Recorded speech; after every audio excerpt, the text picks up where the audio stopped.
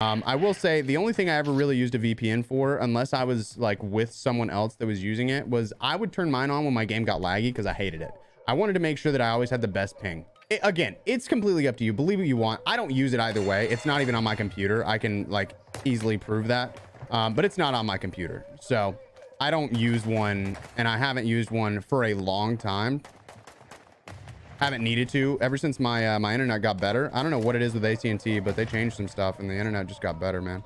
So I don't have to use anything to make sure that I'm not lagging. But the VPN that was used was called No Lag VPN, and I used it for what the title claims, for no lag. I didn't want to have any problems with lagging in games, so that's just the fact of it.